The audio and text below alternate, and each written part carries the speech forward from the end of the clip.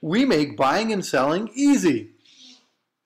The story continues to be the same. Inventory is now down to 2886 active homes. New home construction is a very good option right now due to the lack of inventory, and their pricing has remained fairly competitive. And if we continue to compare to what we did last year, I mean, the actives are down over 20%.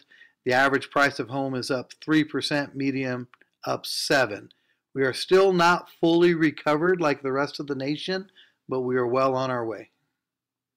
If you're thinking about selling, it continues to be a great seller's market. If you're thinking about buying, you must move quickly, and the help of a good real estate agent is essential in these markets. Please give us a call to see how we can help you today.